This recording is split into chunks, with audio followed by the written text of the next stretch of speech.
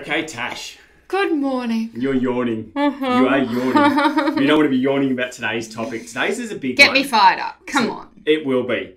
Today is basically, we're going to be talking about how to move forward in your business when you're doing social media, when you get negative comments, when you get troll comments, when you get all this stuff coming your way. Because all the love. I know. Because surely when you post on social media or put anything up out into the public world, all you get back is love and awesomeness. Everybody loves you. Oh, they love you. Yes. Well, especially because as we tell with our business clients and stuff like that, one of the biggest things at the start is building awareness of your brand, your business, yourself. Yes. And we get people to pick a media stream, social media, where they can really speak their voice, be them, and communicate. Be 100% all of them. So, yeah, so with promoting that, then inadvertently nowadays, unfortunately, well, it probably used to happen. Let's not even label it, unfortunately. No, it probably used to happen too in a school ground, whatever, before social media. There's always people who pick and do what not. But nowadays it can seem to be a bigger problem, can't it? It's a huge thing, and I think that's what stops a lot of amazing people that could do a lot of amazing good stuff in the world, that have a really good voice and have a really smart, impactful message to put out into the world. They don't, because of this. Yes. Yeah, so I think that's what we're talking. Because when you understand a couple of things, I think from what we've learned over the last few years, it can make a big difference to then how you would respond, react, how you'd feel internally. Well, yes, you're a human. You still might feel it, but you can reframe the feeling very quickly and move on with your life. You're a human being, not a human doing.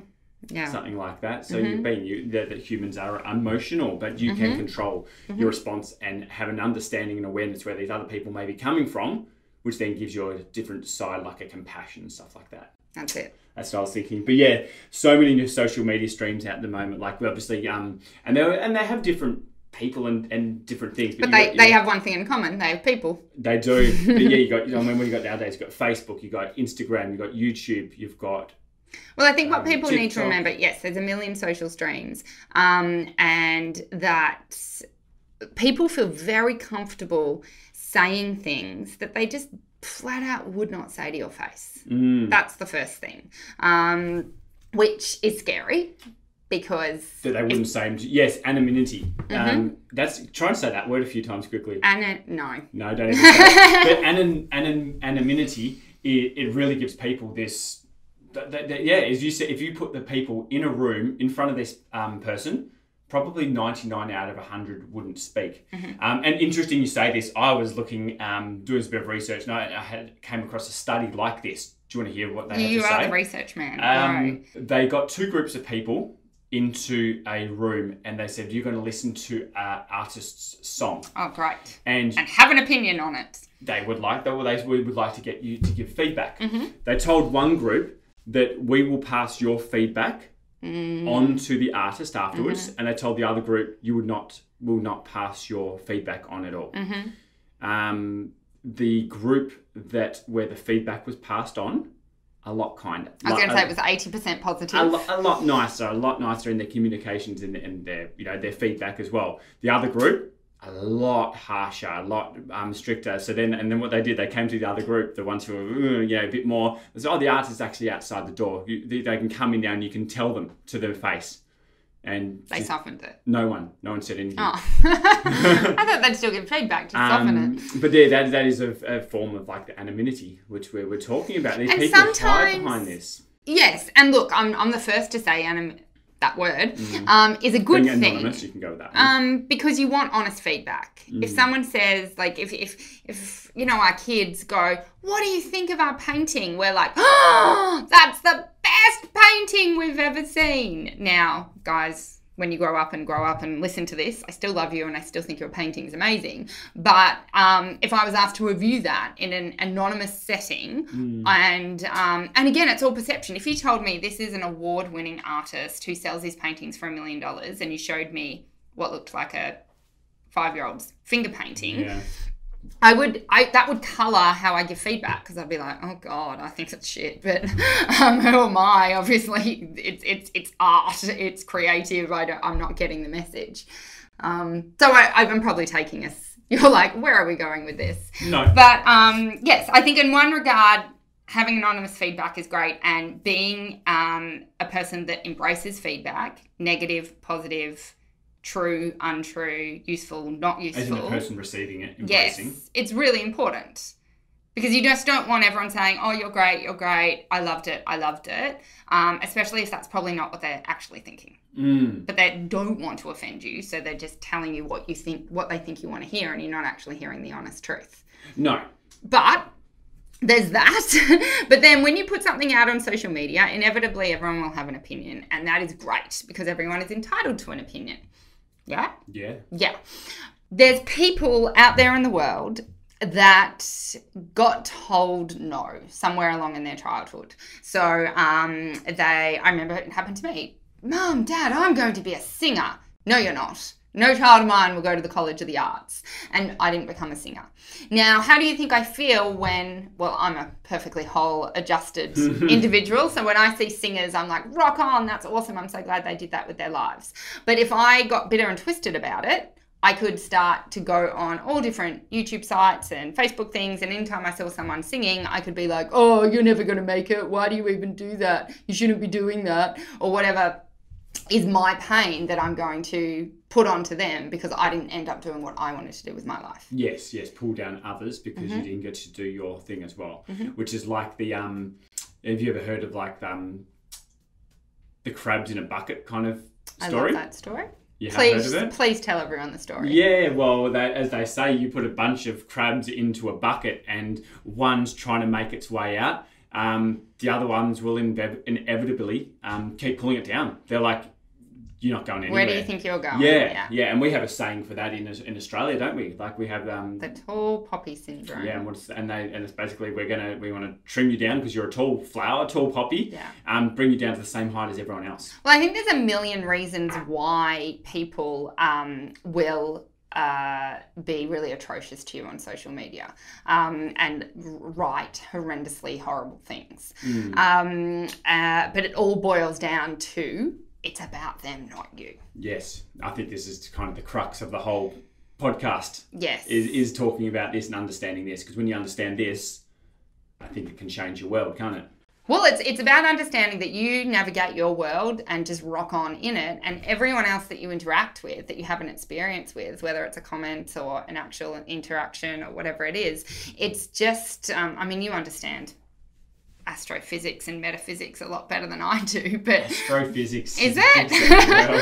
But yeah, it's just everything is a reflection. Everything is a reflection of us. Like I remember learning that years ago, going, if something bothers me, it is me. I'm like, what? So Hitler bothers me. I'm Hitler. What the hell does that mean?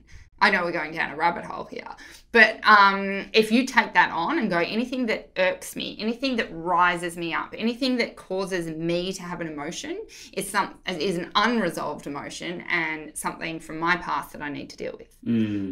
And normally, in the case of something like Hitler, it's not that you actually resonate with someone like Hitler. It's the injustice of it all. Yes. Yeah.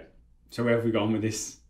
So let's go back to, you've started your business and you have put up your first Facebook post. Yes. And you've also put it out on whatever YouTube. It is, yes. Yeah. So you've recorded a video, the best stuff. You're an expert at cake baking. You've baked a cake. You've filmed the episode. You've put it up on YouTube and you've put it up on Facebook and you've done an Instagram reel and you've done a TikTok. Good for you. Then you sit and you wait. Now, what mostly happens is no one looks at it and you go, oh, that's really sad.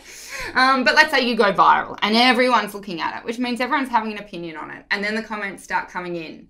Why did you use cocoa? That's dumb. I would have used flour or whatever it is. And then they'll start going personal. You look like you, I don't know.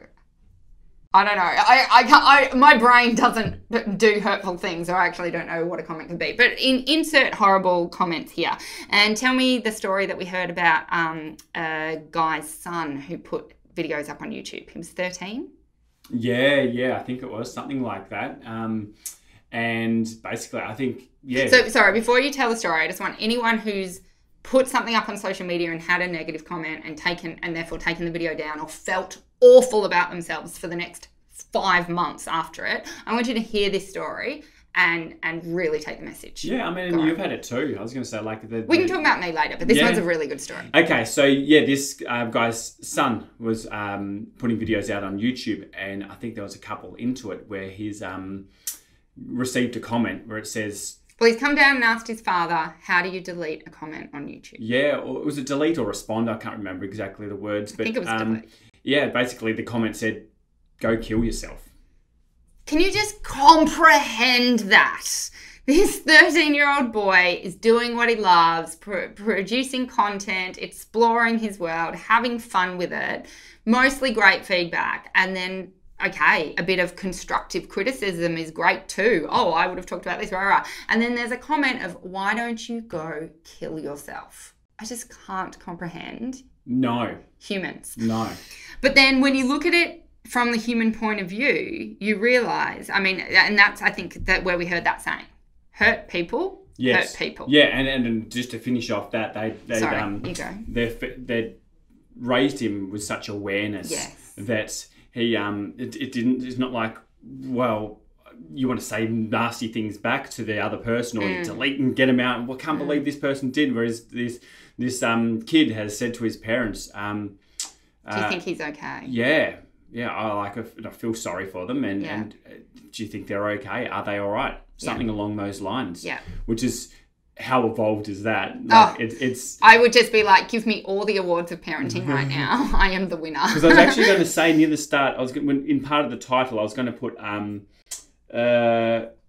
somewhere about in the headline about being hurt, like in our headline, being hurtful, from these comments. But then I was thinking, I mean, this is something you can talk on because what you've taught out to our kids, and when they've even gone to school, but. You can't actually be hurt. If you can't be hurt by other people's comments. It's how you choose to respond to them. But you've taught our kids particularly, which they love, a really big way, and they try and share it with their friends who are like down well. at 6 and 7 years old, and because they're like, well, they'll say something, or I don't want to play with you today, or do something with, they'll get upset. The other friends, and they. Well, you're choosing to be upset. I'm not. It's not nothing I've done. Because the people always say you've done this to me. Don't they? Yes. So our kids, being kids, will say something like, you've hurt my feelings. And what we always say back is, we can't hurt your feelings. You can choose to have your feelings hurt by something I've said or something I've done, but that wasn't my intention. So do you want to choose a different response to what I've said or done? And do you want to talk about it?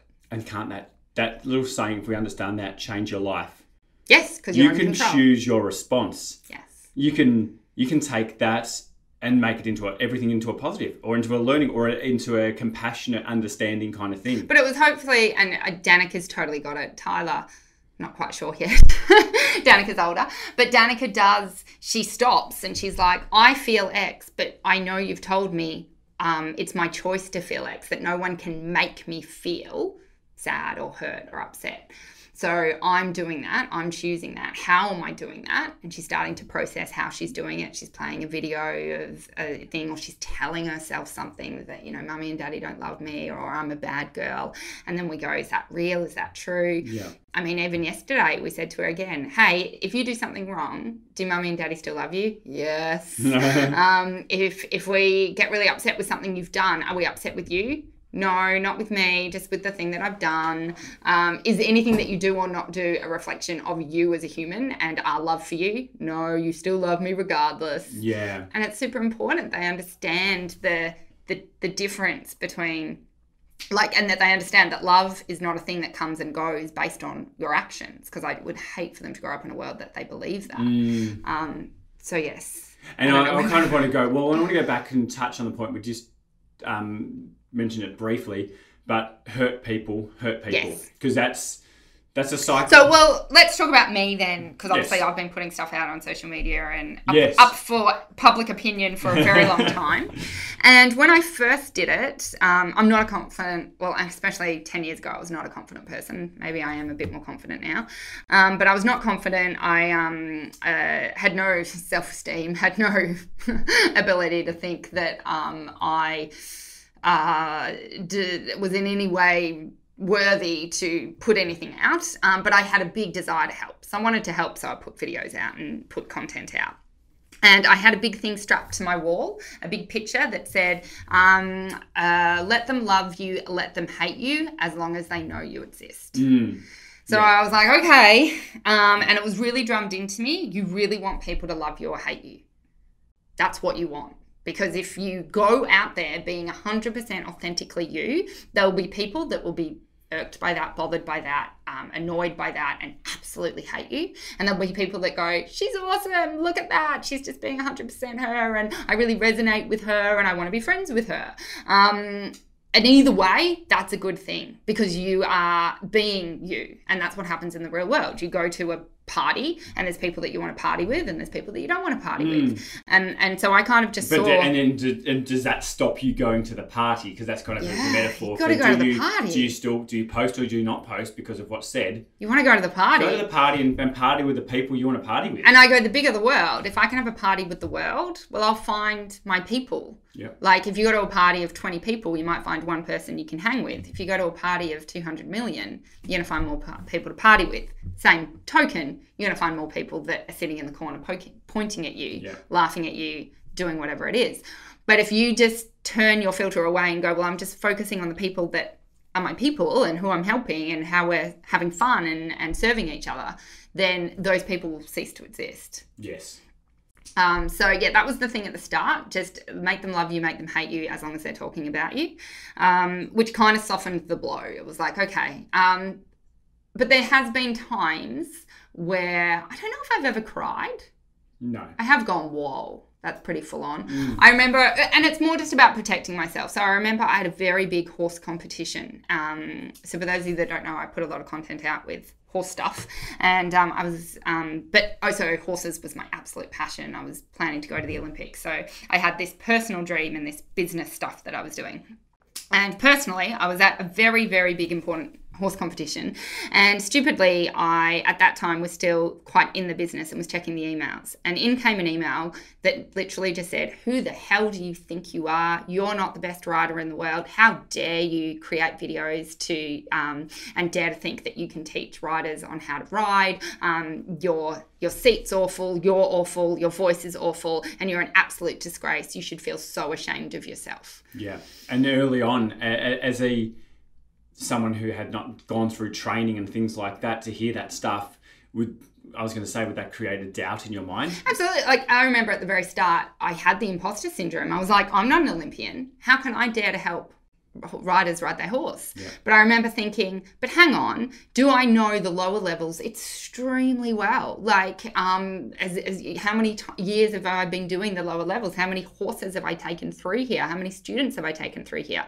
I can really help. And an Olympian might not be as good as I am at these lower levels because I can't remember it. I was going to say, I think we heard a mentor say too, just say you're doing, like, for me, with music, for example, to put it in, if I was studying grade 2 music, I'd done grade 1, done really well, I am qualified to teach those grade 1 people. Yes. I may know it actually fresher than someone who's at grade 8 because I just remember how you had to position your hands, how the that struggles. You remember the frustration. Yes, whereas at the end, I mean, recently, you're like, the last few years, I've been trying to teach Danica piano, and there's a lot of things I think I'm forgetting for the basics of just hand, body positions, arms, and all that stuff. But yeah, so that is so that really helped me. But I know probably in the first 6 months I was scared and worried that maybe I couldn't do this. So if that comment had come in the first 6 months, I don't know if I would have kept going. Yeah, it could be enough to derail you.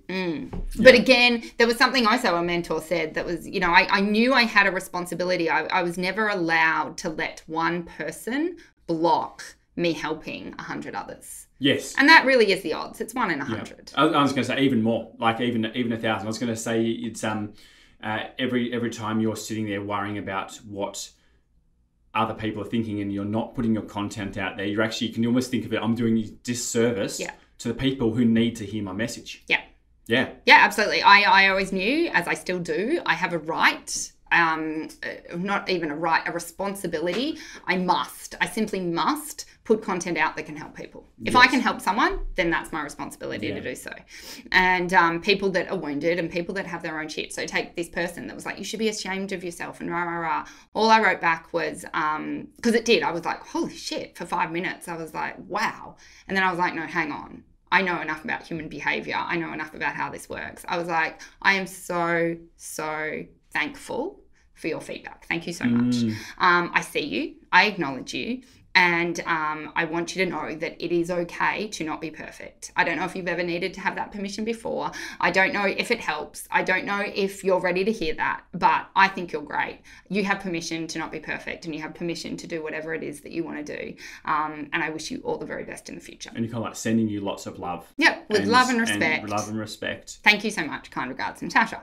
She never wrote back, but that's how I did see it. I knew that she was very triggered because my videos, like what I do still now, are never perfect. I never plan what's going to come out of my mouth. I don't dress perfectly. I don't.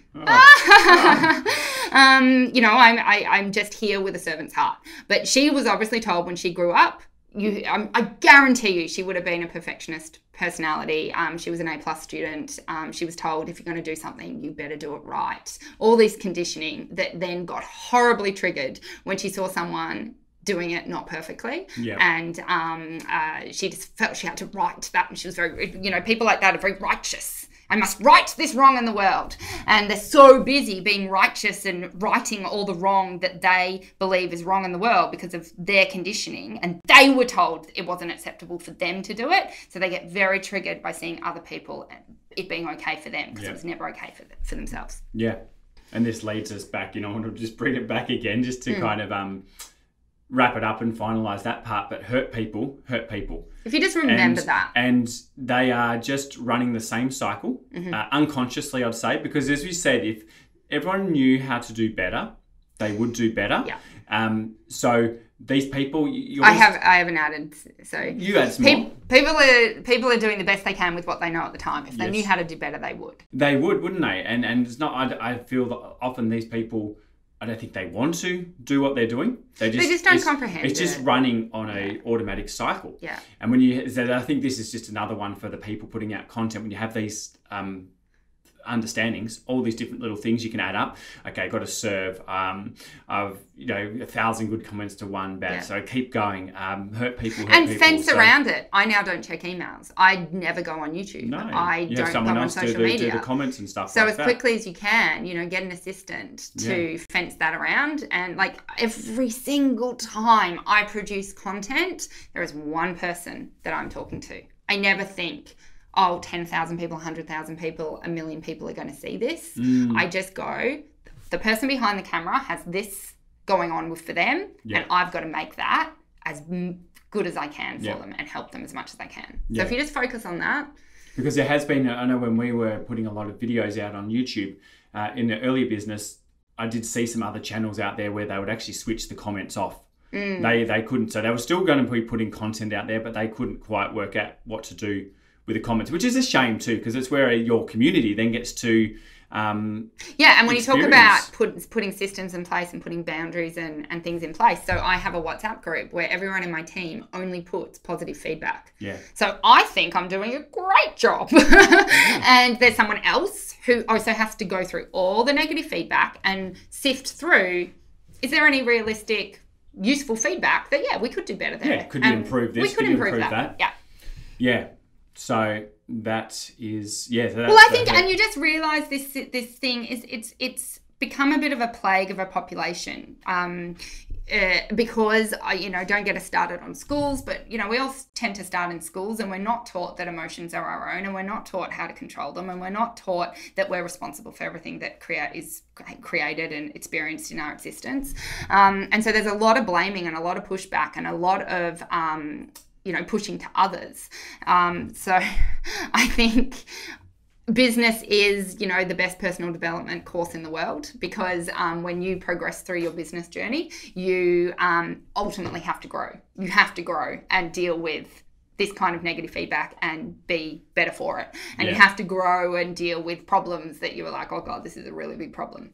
But you'll grow and you'll be better and you'll be able to handle it. So this is just one of those things. And as Phil said, just focus on all the things that make it okay for you. And like I said, I don't really have an issue. Yeah, and don't let that one little voice. I know sometimes you used to say you can get 500 to 1,000 comments, and this is such love, support. Thank you. You changed this, changed that for me. One comment, you get this one. And why is that? It's because is that the thing of everyone needs to love me kind of thing? Yeah, it's back to a human need, human fear. Will I be okay? Will I be accepted? Will I be loved? Yeah. So it's just like an archaic fear that does not exist in the 21st century. Yeah. And if every single person hated you, so I always say the only people that matter, the only people whose opinion I care about is Phil and my kids. And if every single human being on the planet despised me, but Phil and the kids love me, that's all I need.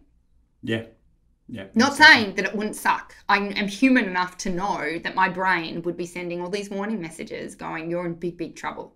Because remember, back in the old days, if everyone hated us, they didn't let us live in the cave. We were out in the cold and saber-toothed tigers would eat us. Yeah, yeah. And then remember also, and you've seen this as well, we've seen this over the business, that as you go on in time, you develop some really cool fans and support groups, and there sometimes beautiful humans out you don't even need to respond to comments because your community does that for you. Yes, they really rally behind you and support you and go find the people at the party that want to hang with you and party with them. Yeah, and they will have your back. If someone comes into that circle and starts causing shit, the rest of the people in your posse are going to be like, let's take them down. Yeah. Sounds so West Side Story. Not take them down, yes. Just support you and rally behind you. Let's have a rumble. Spread your message. So feel confident. Let us know in the comments how this has helped, and would love to know. Post your stuff. Yeah. Keep posting. If you're ever unsure or something in there, just listen to this one podcast again, and just. I think there's about 5, 6, 7 things in there, which if you take all those, you're probably rearing to get out there going now and go, I've got to post. I've got to serve. Maybe we can do a little poster for them. They can print it out. Like, I don't know if you remember back in Narre Warren when we had my first office. Do you remember we had that window? Yes. And there was we used window texters, and then we had printouts, and it was filled with it, because running a business, especially at the start, is terrifying. So I was just constantly looking to my left, and whatever problem I had, whatever disaster had happened, there was an answer on the left hand side. So we'll get a poster up there so you can of all these things we've discussed and you can refer to. Yeah. So I hope that helps. Hope that was cool. Leave us a review. Leave us a comment. Leave us a review, even if it's a bad one. Tell us what you want to do. Like, I don't know. And Natasha and Phil, I hate their podcast, and I wanted to take my time to tell them how much I hated it, and I listened to everyone to make sure that I still hate it. Oh, we love you guys anyway. So yeah, we love you. Hopefully that helps. Let us know in the comments. Leave us a review. Make sure you hit subscribe. Yes. And we'll see you guys very soon. Okay. Bye. Bye.